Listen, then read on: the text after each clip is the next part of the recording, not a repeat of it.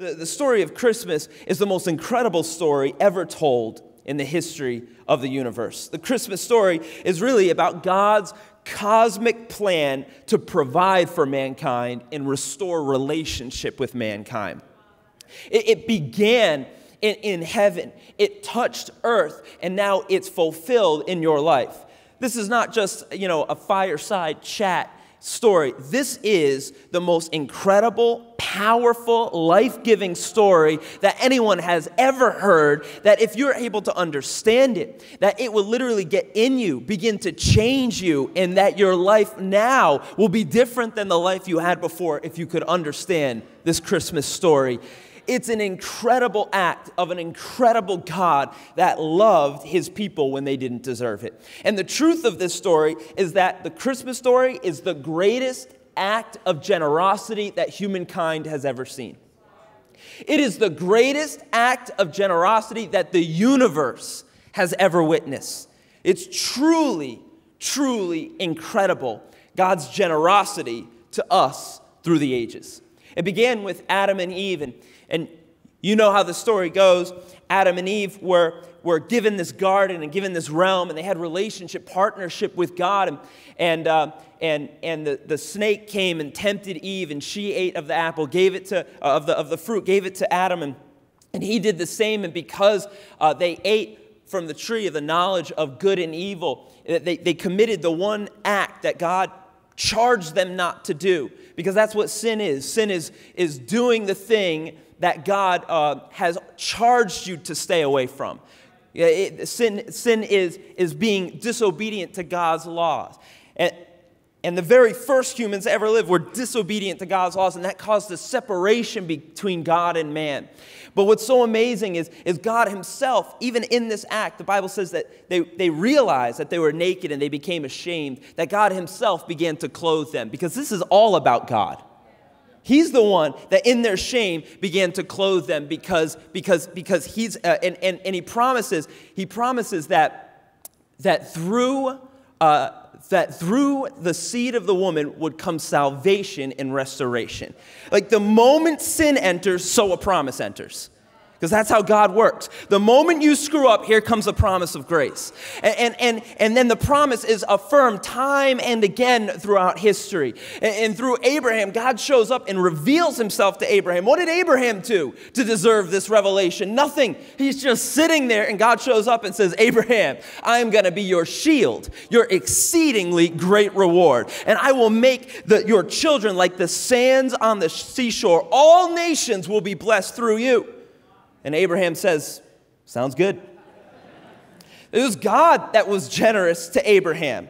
And then God says, now I want you to take your son, your only son, whom you love, and I want you to sacrifice him for me. And Abraham does the unthinkable, but follows God's promise and is about to sacrifice his son, but God stops his hand. And Abraham lifts up his eyes, and there's a sacrifice, a goat. But he says in Genesis chapter 22 that God himself will provide the final sacrifice. And you can read that two ways. You can read it like God will provide for himself the final sacrifice, or you can read it, God himself will provide. In other words, he will provide himself as the sacrifice. And so prophet after prophet comes, and they begin to speak about this lamb, perfect, spotless lamb that God is going to send as a sacrifice for our sin, to restore the relationship that humankind broke with God. And promise after promise and prophecy after prophecy is spoken over the people of Israel, saying he's coming. The Messiah is coming. The one that's going to restore you to God is coming. The one that's going to stand in the gap is coming. And Isaiah and Daniel and Ezekiel, they prophesy about this coming king. And then for 400 years, there's silence, that God does not send another prophet. There's silence in the land, but in the midst of that silence, God sends a star. And what I love is the fullness of the gospel is found really in the Christmas story. You see, light is indicated. It's like in the beginning, there was only darkness and void, but God spoke and said, let there be light. And after the fall, darkness came back on the world, and void, but God speaks again and says, I'm sending another light. And this star is like it's like an example to the world. And what I think is so amazing is this star shone not over one tribe or one tongue or one nation. It shone over the whole world. It was an example that Jesus was coming for all. And the people in the Far East were able to look up at the star and realize this is a message that something is about to change on the earth. And when God came, he announced it to shepherds and just people in the field. He went to the nobodies to tell them of the greatest act that humanity has ever seen. It was God that was generous to mankind all along. It was all God. Look at this story. Man messed up and God took over. Man messed up and God took over. And he promised and he provided and he moved and he brought change all the way leading up to Jesus. And here Jesus is the ultimate act of God providing for mankind. And Jesus began his ministry. And one night a man named Nicodemus came to Jesus and he said, "Who are you? Never seen anyone like you. We can't figure it out. Are you the Messiah? Are you the one that we've been waiting for? Because no one can do what you do and not be sent by God." The Pharisees couldn't figure it out because you don't look like the one, you don't act like the one, you don't talk like the one we've been waiting for, but there's something undeniable about you. And that's where Jesus gives this incredible revelation, not to a giant crowd. You would think John 3:16 would be preached to the most amount of people, but it was preached at night to one man. And Jesus reveals God's plan to humankind. He explains God's plan of generosity. And he says this, that it was God that loved the world. It was God that gave his son.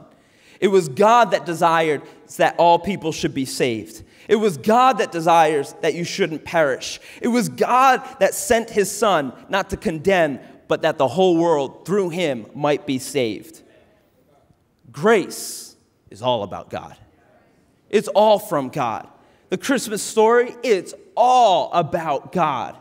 It's all initiated from God. And here Jesus explains God's great plan of generosity to us with these three simple points out of John 3:16. It's this: God initiated relationship, God loved mankind, and it was God that gave to us. That's God's plan of generosity. Look, it was God that initiated. It was God that came after you. It was God that showed up in your life like you were Abraham, done nothing. And God says, "I'm here now, and I'm about to change your life." And what's beautiful is God allows the time and the process. You don't serve a shy God, and you don't serve a God that doesn't know you. He knows everything you did, yet still chooses to love you fully. This is incredible generosity. I was speaking to the ALC students this week. We had a conversation on relationships, a Q&A. And they asked Samantha and I, they said, "How do you tell someone how you like them?" And I said, "What is wrong with this generation?" You know, you send a note. "I like you. Do you like me?" Circle yes, or no. And I didn't have much of an answer. I was like, I don't know, the old-fashioned way. You'd send your friend to do some scouting. I don't know. I want you to know something about God. God is not like that, timid and shy, in the corner of the room, wanting to be friends, wanting to say, "Hey, I want to have a relationship." That is not God. God is the one that looked down and said, "They need help," and stepped into the earth. And he said, "I am here." And he came boldly for you. He came courageously for you. He did not even come in a quiet way. Yes, he came in a manger, but he had a star to proclaim his coming. It was all God. It was not you that came to the end of yourself and said, "I think I'm ready to see what God has for me." You were doing your own thing. You were lost. You were flailing. You were drowning. And thank God, he's the one that decided thousands of years ago, "I'm going to provide for them. I'm going to come after them. I'm going to seek them. I'm going to love them." Like, it was all God. You couldn't have gotten to God if you tried. You cannot work your way towards God. And sometimes, even after we get saved, we have a hard time shaking that mentality that we think if we can do, then God will love. But I'm here to tell you, God loves, despite what you do. The reality is you don't. And he so loves. Thank God it's all on him. Because if it was all on us, we'd be in trouble. a lot of trouble. But some of us we try and work at it. It's like you're going to work every day and grinding 60 hours a week to pay a mortgage that you don't owe. God says, I've paid this price. I've done the work. I've completed it. It's amazing. God says it is good in the beginning. It is good. It is good. It is good. But you know what he never says? He never says it's complete. It's good, but it's not yet complete. But when Jesus came and he died on the cross, he said, it is finished. All of creation was waiting for Jesus to show up and say, I have done the final work in your life. We just got to remember who he is to us. Because so many times we can get caught up in our failure and our sin and think, well, could God ever accept someone like me? I've got good news for you. He already accepted someone like you. Before you ever even sinned, he had a plan of provision that he put into place for you. Think about this. For thousands of years, God was planning to provide for you. For thousands of years, he was planning to provide for your children and your family. He is a good God. He is a generous God. He initiated. He came after you. When you could not have even known of him to come after him, he says, I'm going to cross this gap that they could never cross. He initiated. And you know what's amazing is he initiated. Why? Because he loved. It's not like God created us, and when we got separated from him, he says, I'm going to come get them, and then I'm going to show them who's really boss. I'll show them. That's not his motivation. It's pretty amazing because he is God, and it could have been his motivation. His motivation could have been to come and get you in line. But Jesus says, no, let me tell you about God's great plan. It's motivated by love. It's not even motivated by your work or your effort. No, it's motivated by his own love for you. It doesn't even make sense. It's extravagant. It's over the top. You know, we sing that song, Reckless. It's relentless love. It is extravagant love that he has for you despite you. It's all him. It's amazing. In ancient times, any god that man would make, it was man that would form the god. It was man that would put the god up on a pedestal, and it was man that would serve the god. But with our God, the one true God, he says, you have no part of this process yet. I'm the one that was. Before Abraham was, I am. Before anyone was, I am. I'm the one that came after you, and I'm the one who loved you. He did all of it. So our worship it's not initiated by us. It's a response to his great love for us. It's amazing because it comes against the lie that you're undeserving of his love. It comes against the lie that God's angry at you. And you know, maybe that's not so much the lie that you believe anymore. It seems like this generation doesn't necessarily struggle with God being angry at them. It seems that this generation struggles more with God being uninterested in them. If he really is God, he's got more important things, and I certainly don't deserve to be noticed by him. But you got to understand, you're not just loved, you're so loved. For God was so obsessed with you.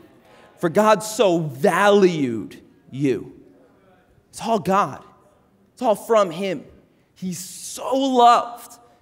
He so desired you. The word here is actually the Greek word agape.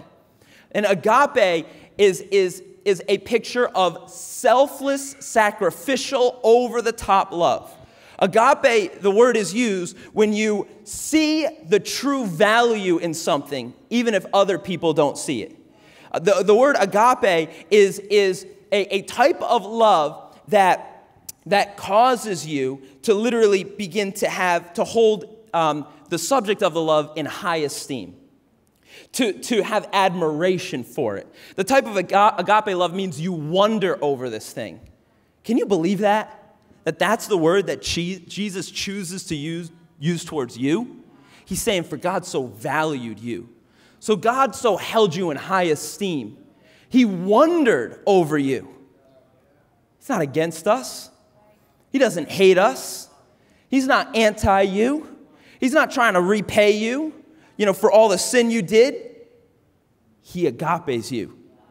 You know, when you go to buy a Christmas gift, there is a correlation between your relationship and how much you're going to spend. Have you noticed that? And with certain people, you better spend that right amount. It's like when God looked down at you, he says, how I value you, to see how much God values your relationship, you need to see what he spent. And Jesus, the Bible says, gave his everything. Right? The Bible says you were bought with a high price. The price was the blood of Jesus Christ. Jesus valued you so much, he says, I will spill the most worthwhile thing on the planet, the blood of God himself. He gave up his life for your life. That's how much he loves you, is for you. He values you. It is all him to you. Come on, can we thank God for how good he is?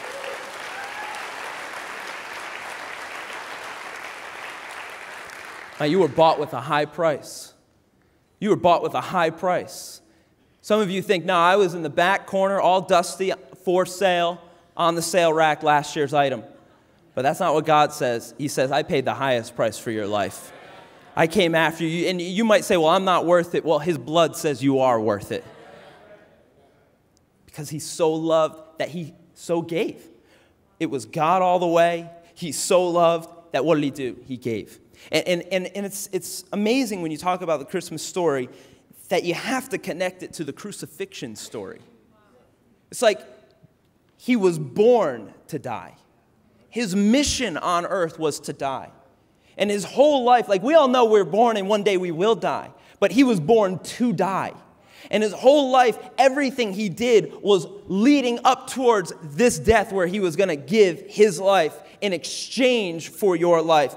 It's amazing that it was God that came to give to you. We think sometimes as Christian, I just got to sacrifice, I got to give to God. Yes, but he sacrificed and gave to you. Like, let's make sure we have it in the right order. He's the one that came. He's the one that loved. He's the one that gave. Period. Everything else is a response to that. And then the Bible even opens it up and says he gave grace and truth and abundant life. Listen, he gave truth that you might transform. Do not be conformed to the patterns of this world, but be transformed by the renewing of your mind. That happens when you add truth into your mind. God gave you truth that you might have wisdom. God gave you truth that you might be able to change. God gave you truth that he might confront you and begin to work on you and begin to mold you. In other words, wherever he finds you is not where he's going to leave you. He found you in a ditch, but by the end, you're going to end up in a palace. This is what God's design was for you. And you know what's cool about God is he's one of the few people that will tell you the truth. I mean the real truth. You know what's amazing about God is he will tell you some of the meanest things and you know he loves you.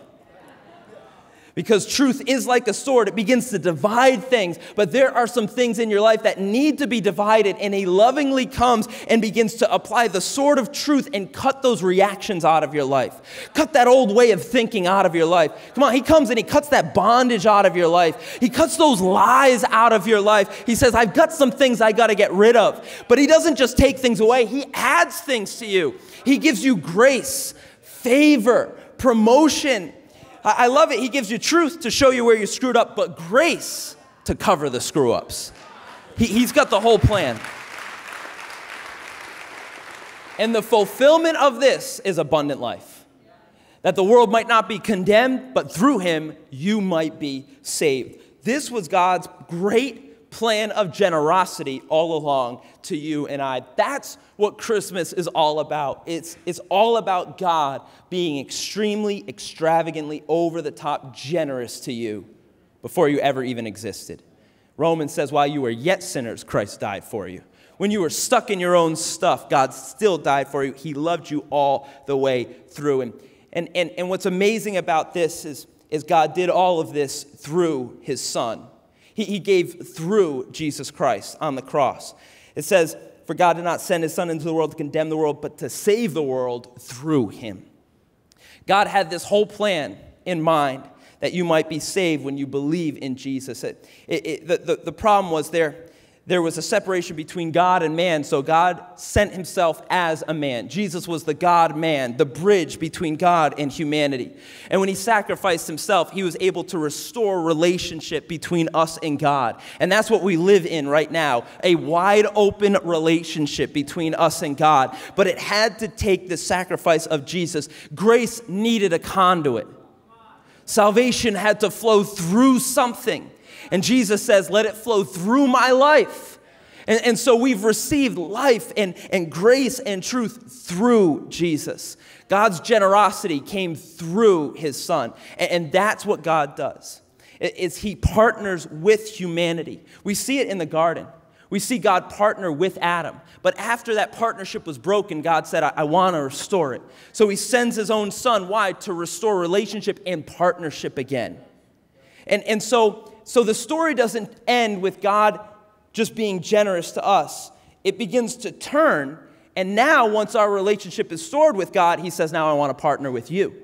Don't forget in John 1, it says that God, but to all who did receive him, he gave them the right to become children of God.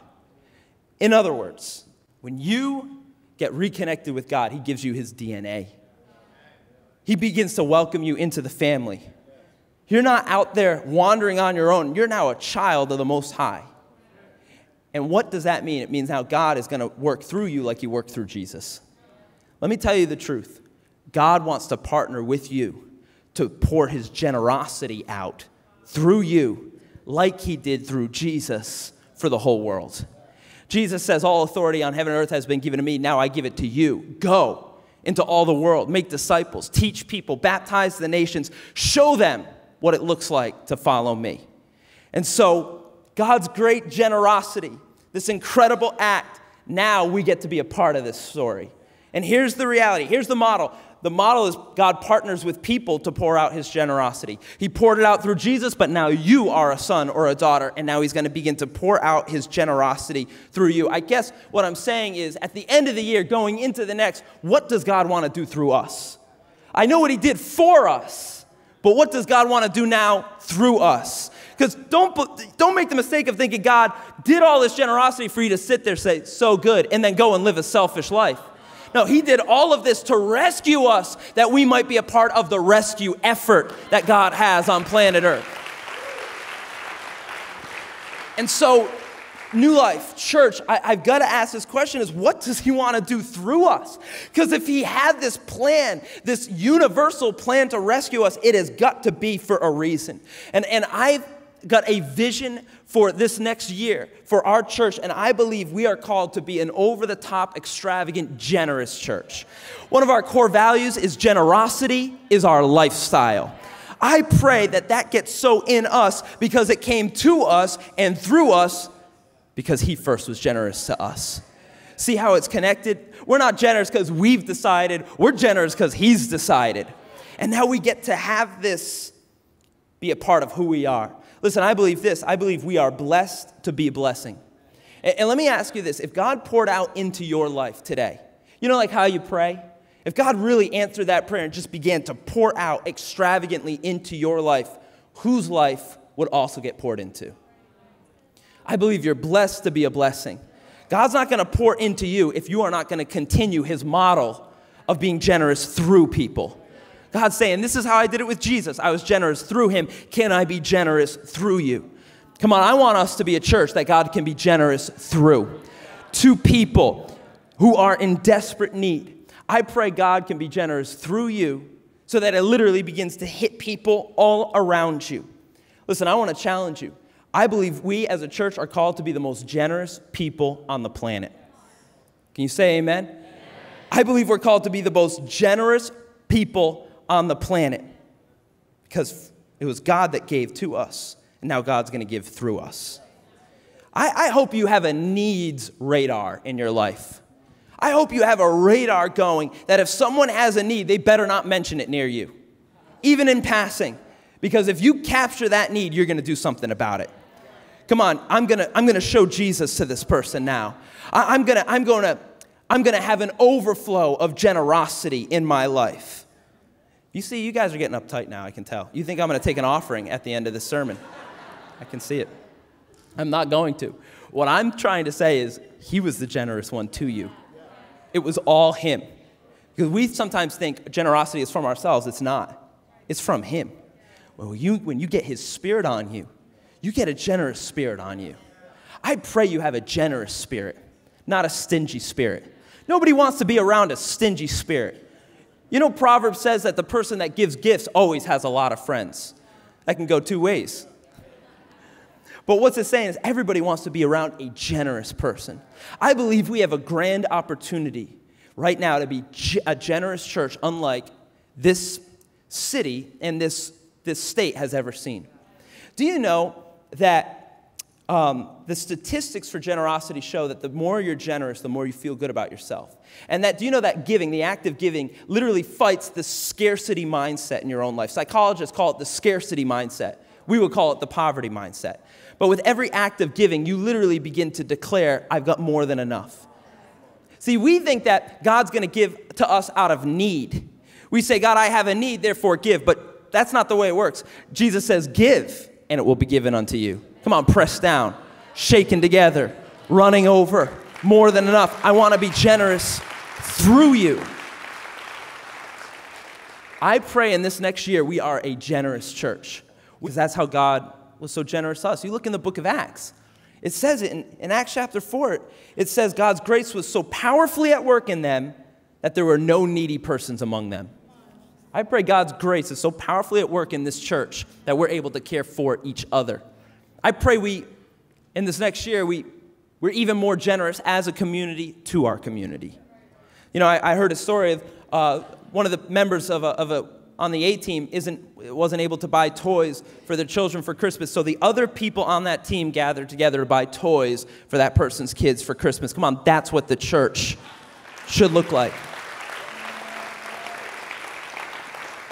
I've been hearing stories about radical generosity in the church.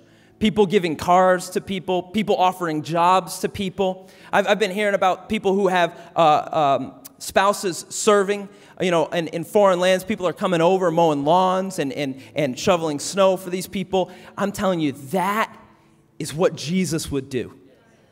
I pray that's on us. An extreme, generous spirit. I'm not just talking about your tithe. I'm talking about a generous spirit. I'm talking about giving to each other.